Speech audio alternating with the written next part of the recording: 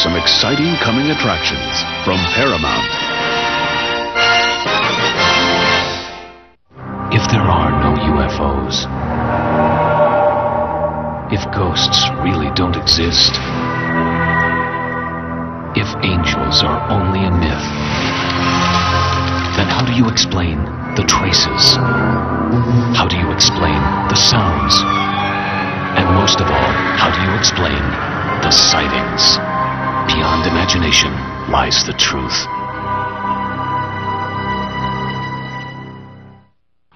Now you can take home 3 specially compiled editions of Sightings, available only on home video. The UFO Report, the Ghost Report, and the Psychic Experience are just $14.95 each from Paramount Home Video. Now available on video cassette.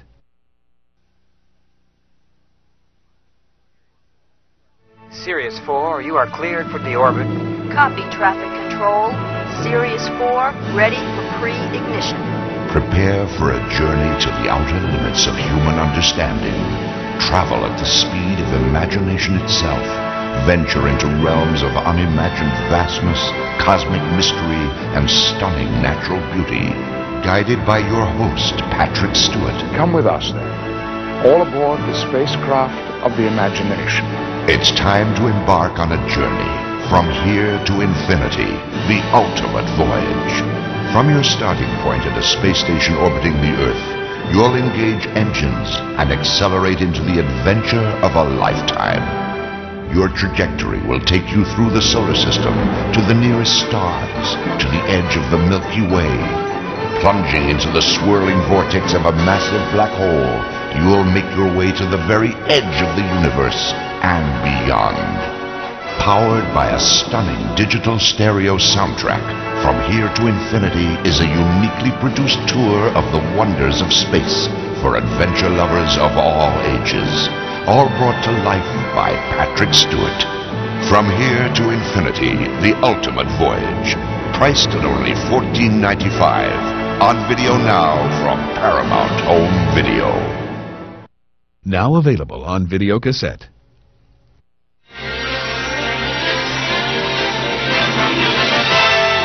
And now we're pleased to bring you our feature presentation.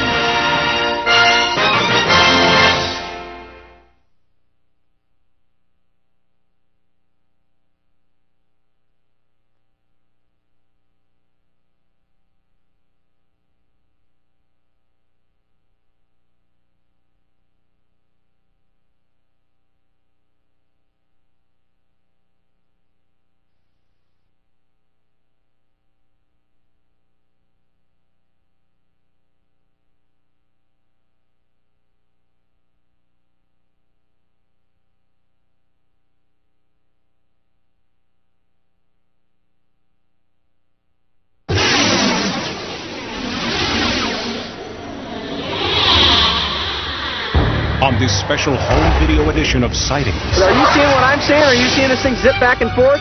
They're out there, and sightings are on the rise. Just like it was sliding through the sky, and it tilted like it was looking down at us. It was a bright light that dimmed down to a white speck. Ordinary people, astronauts, cosmonauts, even former presidents have all seen extraordinary craft doing extraordinary things. I happened to glance out one time, and there against the black sky was a white object at about a 45-degree angle. From the historic crash in Roswell, New Mexico, to unprecedented mass sightings going on right now in the skies over Mexico City, the evidence is mounting. We are not alone. My Uncle Ted was standing more over here, kind of leaned over like this, and we're talking to this creature. Are certain people being targeted for terrifying encounters with alien civilizations? Are rumors of bizarre cross-breeding experiments true? I remember being on a table with my head turned away, not wanting to look at this creature. Does the government know more than they're willing to tell us? Our government has flat out lied to us for 40 years or more. Terror, wonder, conspiracy, transformation. They're all part of the UFO experience. Hello, I'm Tim White. Are UFOs real? You'll find out in this special report from Sightings.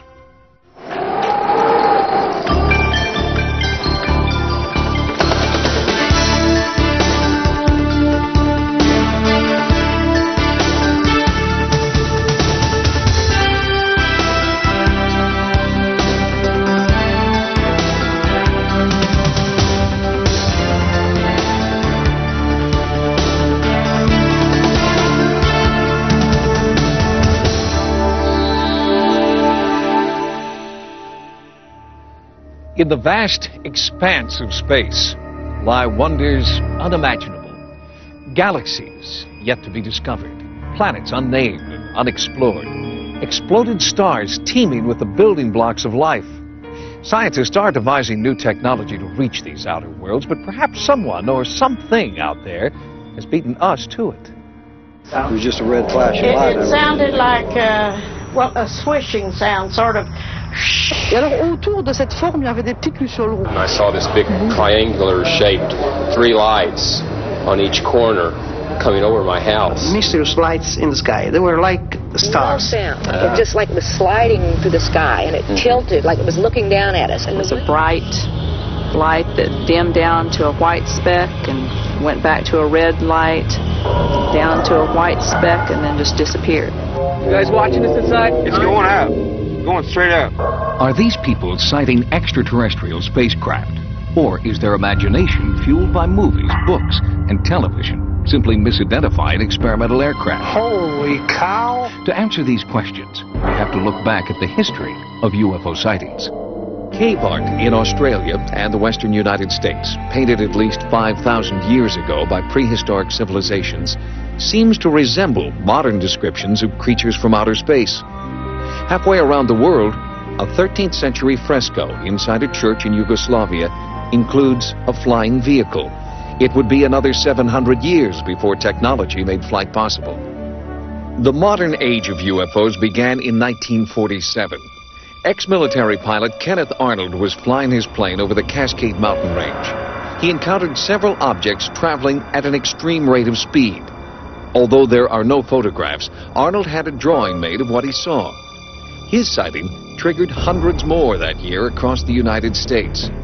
UFO mania reached a fever pitch in the summer of that year when the Army Air Force reported recovering a crashed saucer in New Mexico.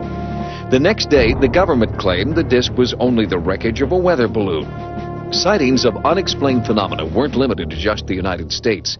Marina Popovich, a Soviet pilot with over 100 airspeed and endurance records to her credit, had her first UFO encounter in the mountains of southern Russia. My first contact with a UFO was a rather special experience.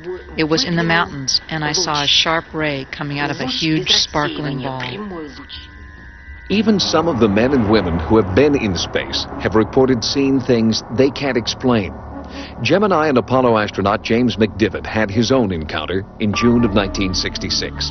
While in orbit above the Earth, an unidentified object outside the window caught his attention. I happened to glance out one time, and there against the black sky was a white object.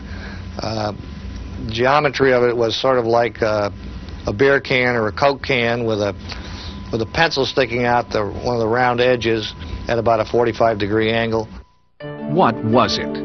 McDivitt did snap a few pictures, but after turning the film over to NASA, the film mysteriously disappeared. Was it a clerical error, or evidence of a government conspiracy to hide the truth about what's really out there? A 1990 Gallup poll showed that nearly 50% of Americans believe in the existence of UFOs. This despite the fact that most photographs and film footage of the actual sightings are not very good. The images are scratched, out of focus, or the camera's just too far away to see things clearly. But with the advent of the home video camera, more and more people have captured unexplained phenomena on tape. This home video was shot over Las Vegas in early 1991. It shows 3 objects floating and diving in front of the mountains. This is a spectacular maneuver. As you say, it goes in front of the mountain, so it has the mountain as a backdrop, which gives you a fairly good idea of its distance. July 2nd, 1947, Roswell, New Mexico, the time and place of the most significant event in UFO history. Something crashed on a remote sheep ranch and was confiscated by the military. But what crashed remains a mystery, fiercely debated for more than 50 years.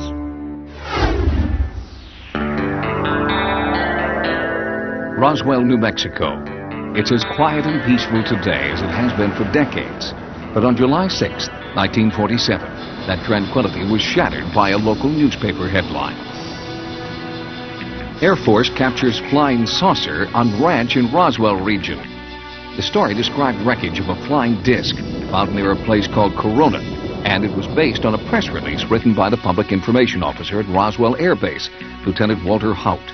This building here, building number 84, is a building I believe that they brought materials from the Corona crash and stored them in here temporarily. The chief intelligence officer at the base, Major Jesse Marcel Sr., was sent out to the ranch to collect the crash debris and transport it to the Army Air Force headquarters for examination. In the meantime, newspapers all over the western United States picked up the story. But before Marcel had landed his plane and strange cargo, the Air Force issued a second bulletin. By the time the B-29 with Jesse Marcel and some of the wreckage got to the headquarters 2 hours after they left in Fort Worth, Texas, the fix was already in to kill the story. The second press release was far different from the first, saying the wreckage was actually from a weather balloon.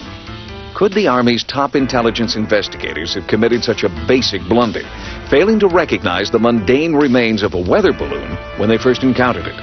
No, says nuclear physicist and part-time UFO researcher Stanton Friedman, who's been investigating the Roswell crash for over a decade. He says that while Marcel was in the air, the Roswell base commander, Brigadier General Roger Ramey, got orders from Washington to cover up the incident. And what he did was arrange for the wreckage of a weather balloon, the radar reflector on a weather balloon. And for a while, the saucer saga was forgotten, and might have remained so if Major Marcel hadn't rekindled the fire in 1980. Just before he died, Marcel admitted that the weather balloon story had been fabricated to hide the truth. He told Walter Haut there really was a saucer crash. He made statements to the effect that it was nothing of this world. It couldn't be bent, torn, cut, pierced, burned. He went through a whole list of them. He said, we just don't have the technology to produce material like I brought in from that ranch. Stanton Friedman contends that wreckage from an unidentified craft landed 200 miles away from the Roswell site. Friedman and other ufologists believe that this proves that there was not one but two crashes over New Mexico on July 2nd, the result of a spectacular mid-air collision. And at the second site, there were survivors. When I first came up to the craft, the creatures were laying like this in a line, side by side. And the live one was over here. Gerald Anderson says he was 5 years old when he and his family came across the unearthly wreckage and bodies. And my dad was kind of right about here, and he was sitting like this. My Uncle Ted was standing more over here, kind of leaned over like this, and we're talking to this creature. Anderson's story matches that of others who were in the area at the time. With the help of hypnotherapy, he's been able to remember the encounter with startling detail. His description matches those from people who claim to have seen aliens. 4 feet tall, grayish skin, large eyes, long skinny arms and fingers. Anderson recalls 2 aliens were dead, a third dying, and a 4th alien survivor seemed to be trying to communicate. Then just suddenly he turned and he looked at me. And when that happened, all kinds of things just started happening inside my head. I started getting sensations of tumbling and falling and an awful loneliness, like there was no way he could possibly get back to where he came from. Anderson says that within a matter of minutes, the military arrived, sealing off the area. The civilians at the site were threatened with bodily harm if they talked. Nevertheless, in the past 20 years, hundreds of witnesses have come forward, some daring to speak only on their deathbeds. Since Roswell ushered in the modern age of ufology, there have been more than 200,000 UFO sightings. Most are single craft witnessed by a single individual, making it virtually impossible for researchers to verify. But since 1991, ufologists have been documenting the largest mass sighting in history in the skies over Mexico City. The sightings began on July 11th, 1991. On that day, there was a total eclipse of the sun. One of the best places in the world to view the eclipse was Mexico City, and for the first time, because of the home video revolution, thousands of people pointed their video cameras to the skies. Exactly at the time of the full solar eclipse, a disc-shaped craft appears over the city, hovers for over 30 minutes. 17 people on the ground, recorded it on home video. And that's never happened before in the history of ufology. When modern scientists forecasted the date of the historic solar eclipse, they weren't alone. Some believe the ancient Mayas also predicted the exact date of the eclipse more than 3,000 years ago. This Maya calendar made another startling revelation. It predicted that on the day of the eclipse, a new age of enlightenment would begin. It's referred to as the prophecy of the sixth sun. The legend of the sixth sun, the new sun, signified by the great eclipse that just occurred, speaks of an opening of knowledge. The sixth sun indicates precisely the moment of its arrival. Strangely, on the day of the eclipse, something did arrive in the skies over Mexico. Hundreds of those home video cameras that were shooting the eclipse got something completely unexpected. UFOs, unidentified flying objects, all videotaped by hundreds of different people. So far, more than 110 home videos have been verified as containing footage of unexplained craft. It may sound difficult to believe in a city with almost 20 million people that practically every afternoon you can see a UFO. Jaime Mason is one of the most respected television journalists in Mexico City today, hosting a Mexican version of 60 Minutes. Mason calls himself a former skeptic. During the last year, thousands, and I would say hundreds of thousands of people have witnessed UFOs. What I feel is important as an investigative reporter is the fact that the evidence presented was never questioned. The credibility of the witnesses was attacked, not the proof that they presented. People from all walks of life videotaped wave after wave of UFOs hovering in the sky. Sightings has obtained the exclusive U.S. rights to these historic tapes. One of the first to come forward with his home video was respected dentist Dr. Marco Antonio Rosas.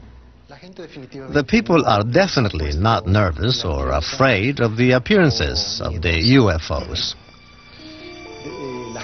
The people actually like the idea and feel that these appearances can bring some benefit to the Earth. Since the eclipse, the UFO sightings have continued week in and week out, and the acceptance of the phenomena by government officials has made even the most reticent eyewitnesses willing to come forward. Padre Ferrer, a priest at a local Catholic church, has seen and recorded these mysterious UFOs. Christ speaks of his kingdom as not being from this world, that his angels would help him. But these writings are very dangerous and I don't like to use them. But I believe that there is a possibility. I believe there are a lot of possibilities. I came out to take a video of that pine tree against the light. When I came up, I saw the light appear over the mountain over there. It was not an ordinary light. It was blue and very intense. I've never been afraid of something like this. On the contrary, what I've been able to observe has been wonderful. Once a philosopher said, if God is outside of the truth, I'll stay with the truth. So I feel there is no contradiction. Unlike the U.S., where UFO controversy most often takes place outside the media mainstream, the Mexico mass sightings are discussed openly on national television. Not everyone agrees the UFOs are extraterrestrial craft. But in Mexico, healthy debate on the true origin of these UFOs is encouraged. So, to rule out the possibility that these UFOs are conventional aircraft or an organized hoax, we had our videotape footage analyzed by David Froning, retired chief scientist at a major aerospace firm. As far as the pictures of in-flight videos, that's about as good as I've seen. They demonstrate a field propulsion and technology that's far beyond anything that I'm aware of that we have today. Most scientists look at these things as not that these are phenomena that violate known physical laws. It's just that they're phenomena that our known laws cannot explain right now. If these craft do defy the laws of physics as we know them, could they be alien spacecraft? Do they pretend a visitation from an enlightened civilization, as some believe? The sightings continue to this day, and there is a growing grassroots movement working in Mexico to find out what or who is patrolling their skies. UFO experts who conduct serious research have a whole vocabulary to describe their formative science. One term you may not be familiar with is flap. A flap occurs when UFOs appear in waves over a specific area, as in Mexico City. The appearance of a flap has sinister overtones for ufologists. All around the globe, there are certain places that seem to act as natural UFO magnets. These areas are attracting flaps, or waves of UFOs, that may last for years. There are hotspots in Russia, Europe, and in South America, the heavily populated city of Sao Paulo has had hundreds of sightings by thousands of people. These flaps have prompted researchers to try to find a common pattern or motive. Anybody who studies this soon becomes almost desperate to understand a pattern or to impose some purpose on the phenomenon. In the United States, sightings are widespread and occur almost nightly. America's #1 hotspot is Gulf Breeze, Florida. Ralph Fuller's sighting in 1988 was among thousands of others, but Ralph was the first to capture a UFO on tape. I don't know what that is out there over the Gulf, but we just had a real bright light. I think it might be a flying saucer. They seem to spawn one another. The 2 went to 3 and 4, and ultimately, over a matter of maybe a couple of minutes' time, there were 10 of these lights out over the Gulf. And they seemed to be in some semblance of a formation, but still in all, there was no movement whatsoever, no noise, no sound, nothing of that sort. You see nothing but the Gulf of Mexico. The nearest point of land would be the Yucatan Peninsula. And there were no boats or anything of that type in the area either.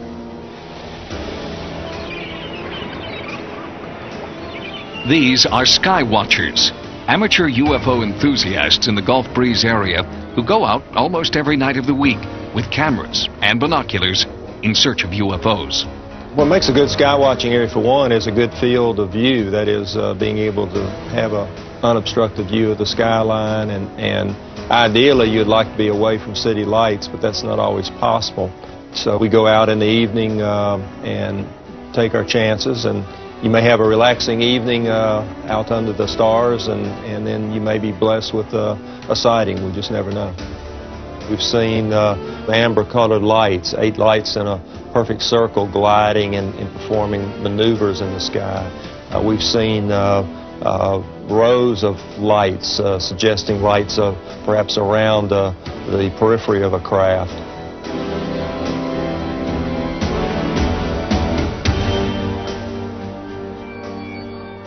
There are UFO hotspots all over the country.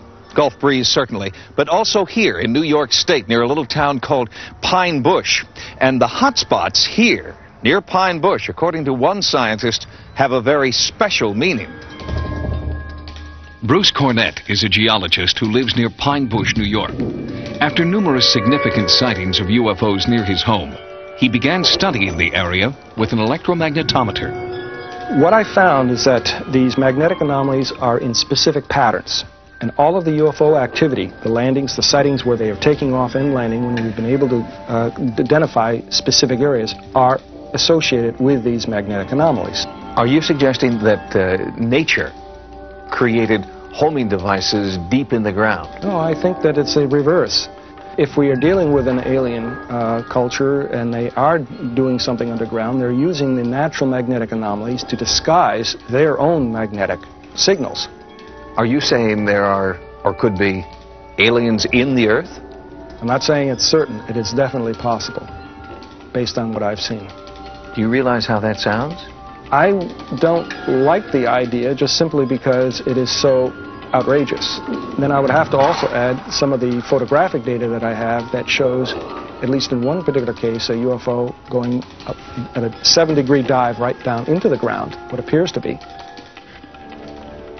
One of the most well-documented sightings in history occurred in Pine Bush on August 6, 1992. We think in excess of 1,000 people may have seen 2, 3 ships or 4 ships where I took video, and all the police departments across the whole lower New York State area was simply inundated with just hundreds and hundreds of calls. We looked over the top of the trees, and there was this object there out of nowhere, this great big object. It was about 300 foot wide, the size of a football field hanging over your head, and about 300 foot off the ground. We looked at our clocks, and we had 3 battery-running clocks, 2 in the kitchen and 1 in the living room. And for some strange reason, all 3 clocks were stopped at the same time. Just about everyone in Pine Bush has seen a UFO. In his barbershop, Butch Hunt hears a lot of stories from eyewitnesses about strange alien encounters. About 60% of the people around here, I think, have seen something. And some talk about it and some don't. They're just afraid to talk about it. Afraid of ridicule and intimidation. The one that we saw was over Red Mills Bridge, and there were 6 of us in the car, but it just so nice. It just glided right over the trees, and we just got out and stood there, just gawked at it, and nobody said a word. But the whole episode was probably 30 seconds. But it was huge. It was bigger than the bridge. UFOs are cited by all kinds of people, including the most credible professionals that you can find. In addition, when we have multiple witnesses who all tell the same story, then we can say, well, that's probably a pretty good report. If we have enough detail in a given report that we can rule out all of the normal explanations, it's not the planet Venus, it's not the aurora borealis or a meteor, it's not an aircraft that we can name, then we are talking something fairly credible. If these mysterious craft are being piloted by an alien civilization, what is their mission? Why Earth? And why now? There are growing numbers of people, now in the thousands, who believe that they've been abducted, manipulated, and then released by aliens. It sounds ridiculous until you hear their stories. I looked up in my rearview mirror, and lights were coming down out of the sky. I walked out to the edge of the water, and I noticed this huge, shining thing. I was so terrified looking into these big black eyes and these little creatures. I was thinking I could just raise my fist and crush his head. And exactly at that moment, I became paralyzed. The visions often come during sleep. Nightmares about being abducted, probed, and prodded by aliens who have sinister motives. Hundreds of people have come forward to talk about their disturbing experiences and admit that they think their nightmares are real. Experts believe that there are thousands, perhaps even millions more just like them, who are too afraid to talk. We have hundreds and thousands of people who are coming forward and saying that the abduction phenomenon has happened to them, that they've experienced it, and basically they say the same thing as everybody else has said, and until recently, there was no possibility that they could have picked up these stories in the media. Since she was a baby, commercial photographer Kim Carlsberg has been plagued by memories of abduction. At 4:30 in the morning, I saw this image of these 4 beings just move through this wall. They just, like it wasn't there. And they came over to me, 2 at my feet, 2 in my head, and they started to lift me up to the ceiling. Bud Hopkins has been researching alien abduction reports for 26 years and is a firm believer. I'm the first to admit that all this sounds outrageous. It all sounds just crazy, and yet the evidence is there behind it. These particular problems could adequately be explained by the condition narcolepsy. This is a disorder characterized by hypnagogic hallucinations, that's hallucinations that occur at sleep onset, which can be very vivid and include the feeling of other people being present in the room, or a sensation of levitation. Patients will actually describe saying that they are looking down onto their body. I have 2 people that I've never met describing this exact same examination of their head being opened up, something being done to their brain, and being put back together again. They opened my back. I knew my back was open because I could feel. It was almost as though a slit had been drawn down my back and across to the side, and they had opened a flap of of flesh and tissue. Whether the reports come from adults or children, men or women, most of them follow similar patterns. There's a bright light that shines in the room. The abductee sees it. They hear a noise outside. They're not interested in your mate, they're interested in you. So what they do is they render the person that you're with unconscious. She goes up a beam of light with the alien into a hovering craft. If anyone goes into the room at that point, there's no one in the room. She's not in bed, in other words. The person is literally missing. You find yourself on a table and these creatures around you with instruments, and you have no idea what they're doing, and they don't tell you. The focus of the entire enterprise seems to me to be unmistakably on reproductive issues. 90% of reported abductions involve descriptions of what experts call gray aliens, extraterrestrial creatures with oversized heads and dark almond-shaped protruding eyes. Less common are insect-like or reptilian creatures. The reptilian type has bothered a lot of people. It seems to be quite hostile and intrusive, often has claw-like hands, and I know there's one case where claw marks were photographed on the back of a woman. There's one being in particular that I always recognize, and he's not a gray. He's taller, he's thinner, he's got a bigger head, he's got bigger eyes. His limbs are very praying mantis-like. I remember being on a table with my head turned away, not wanting to look at this creature. And then when I looked at him, I just recognized him as the one that I hated.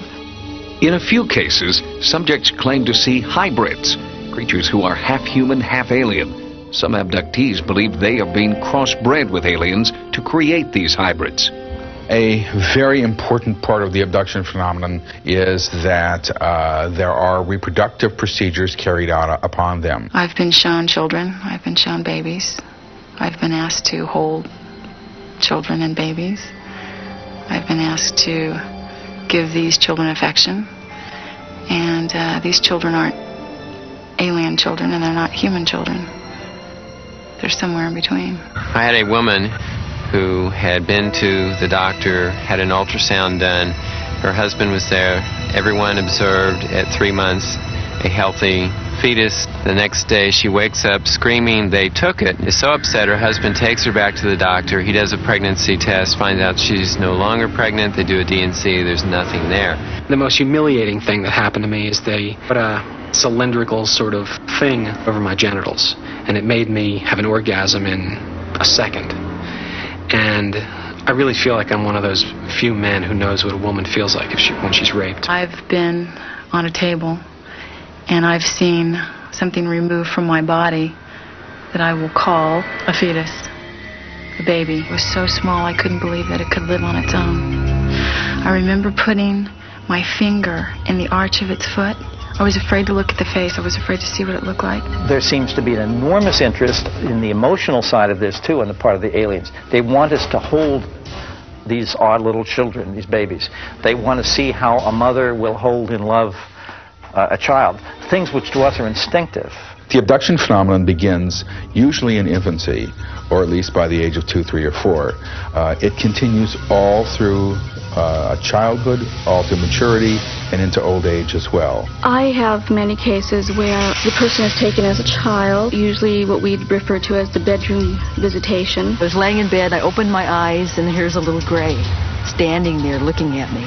And all I could really remember were those dark eyes. That little person, as he or she grows to adulthood, will be abducted over a period of time at irregular intervals.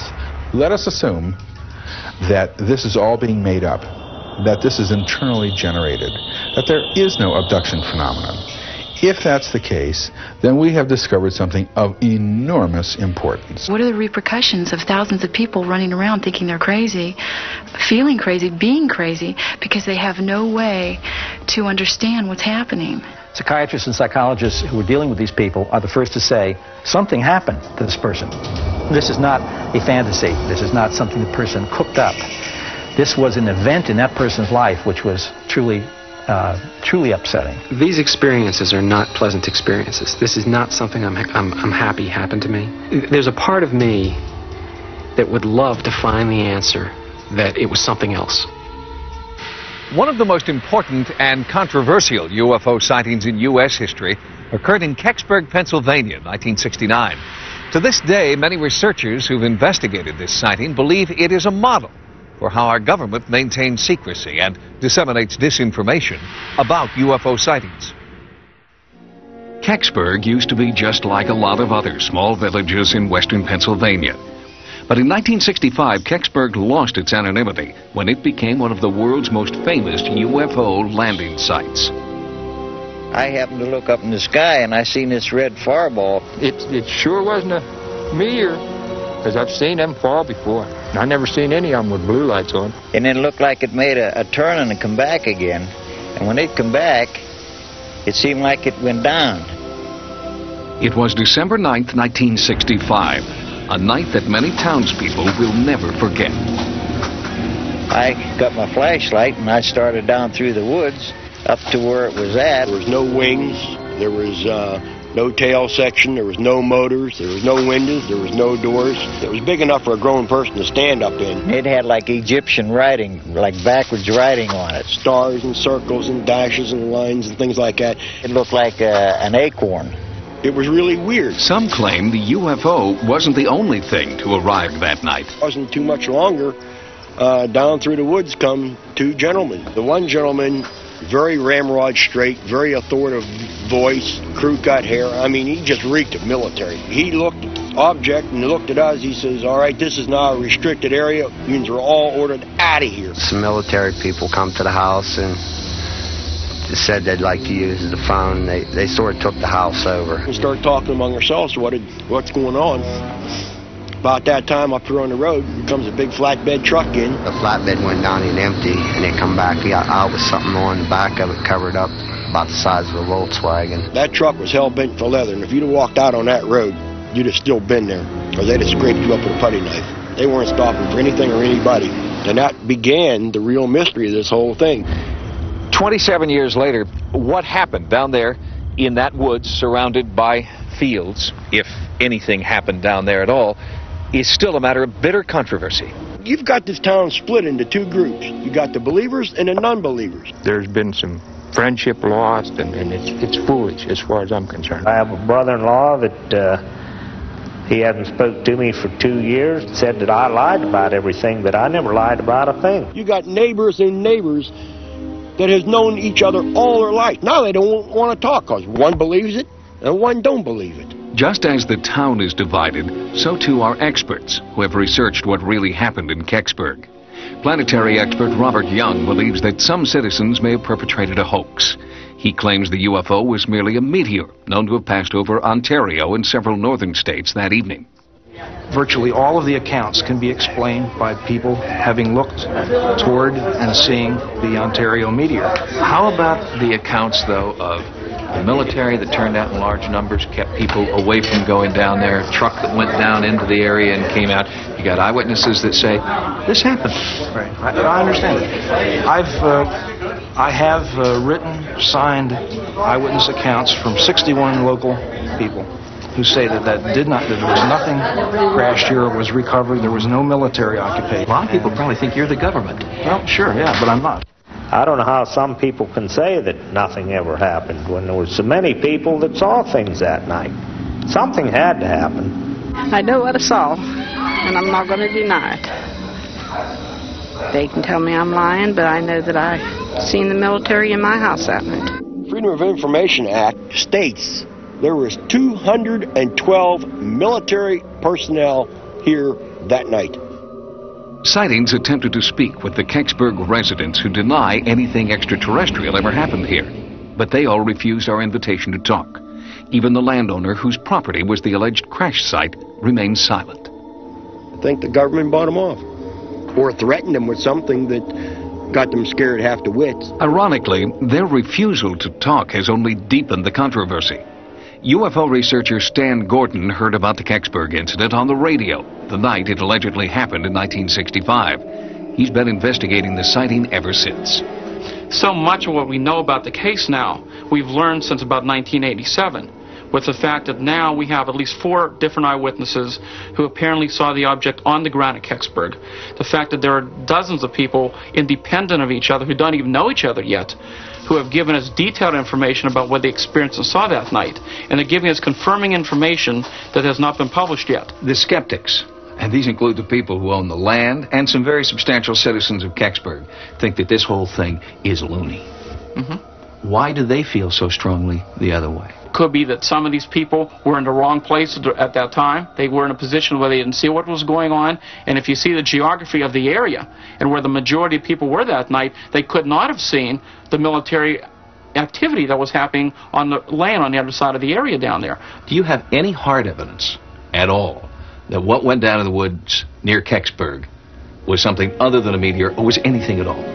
Unfortunately not. As in so many of these cases, you have to go by the eyewitness accounts. And in this case, the eyewitness accounts are very, very strong.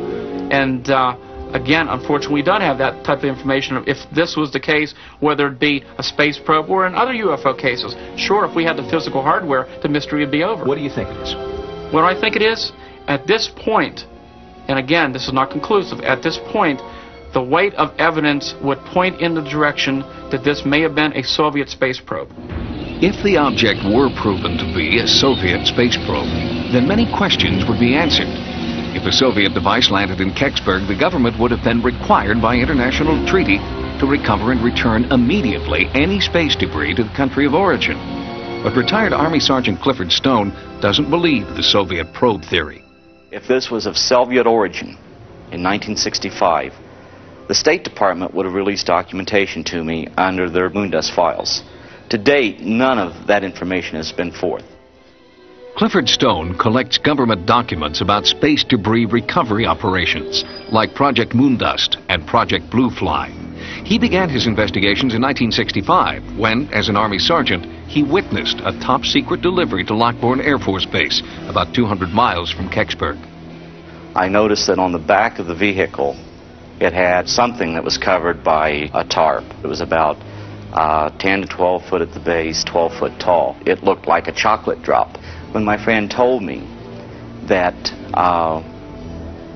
every question I ever had about UFOs was under that canvas, I was mystified. Since that time, Stone has repeatedly attempted to obtain information from the government regarding that object. Each time, the government's response has been the same. They have taken the stance, by direction of the President of the United States, we may neither confirm nor deny the existence or non-existence of any information that all involve the recovery of unknowns. Kecksburg remains a town divided. The only thing on which believers and non-believers can agree is that all they want to know once and for all is what really happened on December 9th, 1965. What would you like to see happen next? It's time now, after 27 years, that the public has the right to know the true facts regardless of what the object was or what really occurred. Something came down. From numerous eyewitness accounts, there was a lot of military activity into the small village. Then an object was located, that it was recovered, it was transported away for study. What was the object, and why after 27 years haven't they revealed what really was found?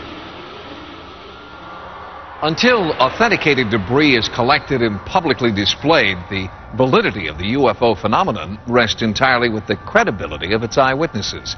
Ufologists know this and have spent many years collecting sightings reports from the most credible eyewitnesses of all, military pilots. Unfortunately, these pilot reports remain unconfirmed because military personnel in this country refuse to talk on the record. But in Russia, one former Soviet pilot is talking. In 1991, a pilot in Russia came forward and told of a frightening UFO encounter. Risking ridicule, Maxim Cherbakov was determined to tell what he maintains is the true story of his bizarre experience. At 19, Cherbakov was one of the rising stars in the Soviet Military Flight Academy and became the Russian equivalent of a Top Gun. His flying record was impeccable until August 1991. Then, on two separate occasions, he had strange mechanical malfunctions in his jet aircraft. On one occasion, he was forced to eject. An investigation of that incident concluded that Cherbakov had acted calmly and rationally. But 12 days later, a third incident would change Cherbakov's life forever. 20th August, second shift. I made 2 flights with my commander, and third flight I made on my own. I gained an altitude of 3,900 meters. Then suddenly, I saw a ball in front of me, about 20 degrees to the right. He watched the object for several seconds. Then, as it came toward him, Cherbakov tried to radio the base. The light from the UFO was blinding. A sense of unexplainable fear came over me. On the back of my head, I began experiencing warmth. I felt as if someone was present and watching me.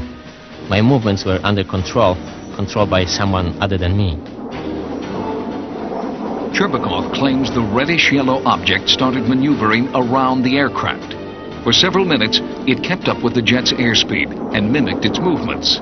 During that time, Cherbakov was unable to communicate with his base commander. The radio emitted only a squealing sound.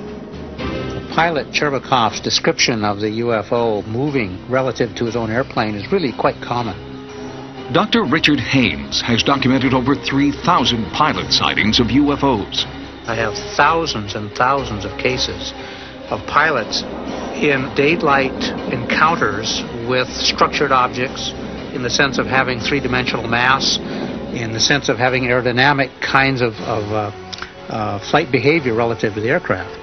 And so what he describes here fits in very nicely to what I have from hundreds of other pilots around the world. Suddenly, in rapid-fire succession, the generator in Cherbakov's jet failed. The instruments indicated a fire on board, and the cockpit filled with smoke. The base commander ordered Cherbakov to eject. I began arguing with the commander because the plane was still above the residential area. My altitude began to drop rapidly. I had to pull the plane out of a nosedive. At the altitude of 1,000 meters, I finally cleared the residential area and I ejected. 4 seconds later, the plane exploded. Cherbakov landed safely in a field and was rescued an hour later by a military helicopter. While officials combed the wreckage of the jet, Cherbakov was examined at a military hospital. An intensive 3-day interrogation followed. The interrogation was conducted with a sense of total distrust toward me.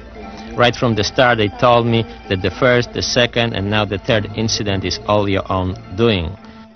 Cherbakov was also interrogated by the KGB, who did not believe his story and charged him with insubordination and sabotage under the International Terrorism Act. Cherbakov claims the KGB threatened that if he did not tell the truth, he would be brought to trial, found guilty of terrorism, and shot by a firing squad. Vladimir Azhaja heads the Russian Center for the Study of UFOs, housed in the Ministry of the Interior in Moscow. Dr. Azhaja is considered one of the world's foremost experts on UFO phenomena and has studied Cherbakov's case. We concluded that Maxim has a normal, healthy psyche and is not inclined to fantasies. Retired Major General Albert Stubblebine is a former commanding general of U.S. Army intelligence. He witnessed and documented a hypnosis session conducted with Cherbakov by an American psychiatrist. As she was taking him into the trance, he changed from this terrorized, fear-ridden kid into a pilot. Sitting in the cockpit, sitting in the seat, sitting with the controls, relating what was going on. There was a change in the individual. Anybody can fabricate. The question is, was he fabricating? And he struck me as a person who, in that situation, was not fabricating. Whatever it was that he was saying, he truly believed had happened to him. Maxim really believed he had not done anything wrong, in fact had done the right thing, and desperately wanted this sorted out. Although affidavits to that effect were presented at his court-martial hearing, the court still blamed Cherbakov for the destruction of his aircraft. But the military prosecutor admits that some of the evidence of Cherbakov's innocence was very convincing. From the beginning, I had doubts about the truthfulness of Cherbakov's statement. But after questioning his mother, his comrades, and his superiors, I became convinced that Cherbakov had an encounter with a UFO. In January 1992, the case against Maxim Cherbakov was dropped. But despite this vindication, he was not welcomed back into the military. There is no training for pilots to deal with such encounters. The older pilots told me that a lot of encounters happen, but they don't speak about them. I feel that I'm missing something from my soul that I want very much. My love for the planes and flying has remained and will continue to remain. Did Maxim Cherbakov see a UFO? We may never know the answer, but one thing is clear. Maxim Cherbakov ejected only after he saw that his jet would avoid populated areas below. Many in Russia suggested that Cherbakov should be awarded a medal for heroism. The United States Air Force admits that between 1952 and 1969 they conducted a study, codenamed Project Blue Book. Its purpose was to determine if UFOs posed a real threat to the American people. Project Blue Book concluded they did not, and since 1969, the Pentagon has denied participating in any other UFO study. But ufologists believe this is a lie. They point to evidence of a monumental conspiracy designed to hide what the government knows and when it knew it. Our government has flat out lied to us for 40 years or more. They've threatened people and intimidated people. They've spied on UFO groups, infiltrated UFO groups, spied on researchers, compiled dossiers. Their response is bordered on paranoia. In 1988, reporter George Knapp of Las Vegas CBS television station KLAS began investigating the U.S. government's involvement with UFOs. He says he's found evidence proving a massive cover-up that began in 1947 and continues to this day. The CIA says that it does not collect information on UFOs, and it hasn't since the 50s. There are reams of documents squeezed out of the CIA that indicate that they have on staff CIA UFO experts, agency personnel monitoring the situation on an ongoing basis. The FBI denied having any documents on UFOs in the 1970s, the early 1970s. 3 years later, they released 1,700 pages of information on UFOs, documents that they had. They lie.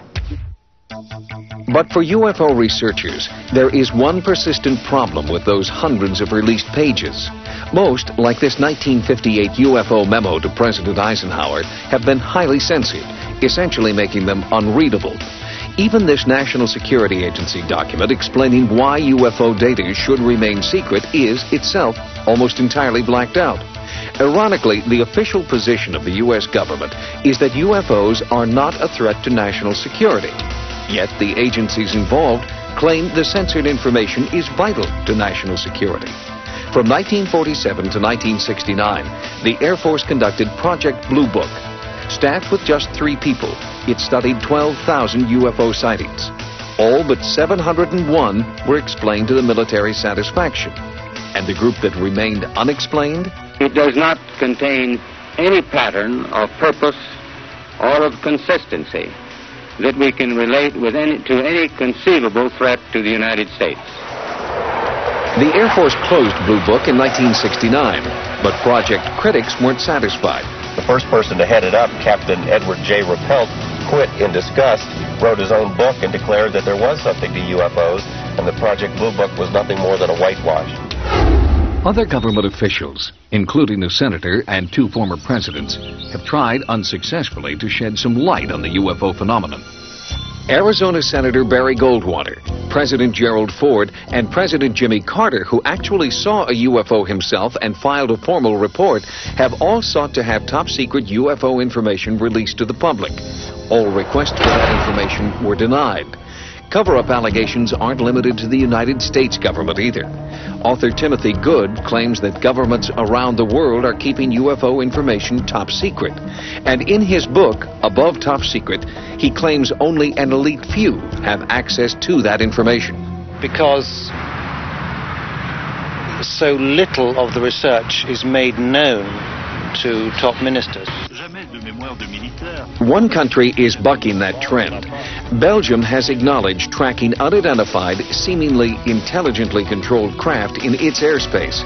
Radar tapes released by the Air Force show an object jumping from 200 meters to 2,000 meters in 1 second, a distance of just over a mile.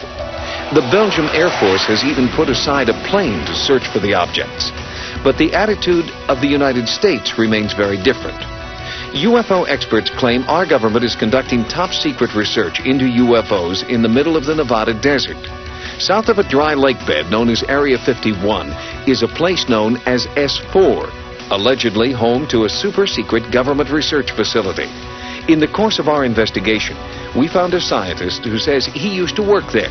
Robert Lazar was shocked when he first discovered what it was he would be working on. I got out of the bus. I was told to walk directly through the hangar, and immediately, even before entering the hangar, you can see the edge of a disc. This is your classic flying saucer, two inverted pie plates, if you wish, with a segmented, larger area dome on top. Within minutes of that, I finally realized that this had nothing to do with something the government was producing. And it was quite shocking because everything inside was small. This is a full-size craft, 30, 35 feet in diameter, maybe 40. But you're looking at seats that are, 18 inches off the ground, obviously made, for something smaller. And certainly wasn't made for children to play in. Lazar says there were 9 spaceships in all, and he claims to have seen one fly. It began to lift off the ground almost silently. There was a hiss sound, like a corona discharge if you hear around high voltage systems, accompanied by a faint, it probably would have been brighter at night, a faint blue glow around the bottom. As the craft approached about 30 feet, 20 feet, something like that off the ground, that corona discharge disappeared. The sound stopped and the craft stood there silently and slowly drifted over to the left and then to the right. The government denies they're testing alien craft at S4. Lazar no longer works there and nowadays spends his time working on one of his hobbies, jet car racing. He alleges that after he went public, security officers at the base threatened his life. He also says that his employment and military service records have disappeared. Despite repeated requests, the government can't find them. The subcontractor who hired him for the job at S4 refuses to comment. But a few clues support Lazar's contention that he is a scientist and that he has worked for the government. This W-2 form indicates that he had been employed by the Department of Naval Intelligence.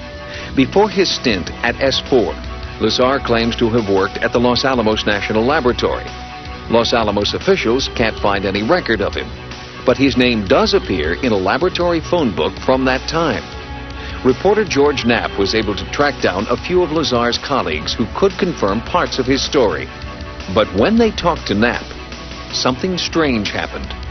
One after another had visits from government personnel who basically intimidated or told them to back off, followed them around. There didn't have to be any direct communication where an agent says, you keep talking to this guy, you're going to end up in a river. The message was very clear. Since Lazar's story broke, Area 51 has become a hotbed for UFO sightings. You see that? It just zipped to the left. See it again? While our cameras were there, a bright light appeared in the night sky. Utterly silent, it seemed to float below the mountaintops. Analysis of our videotape proved inconclusive. Those who might know the answers aren't talking.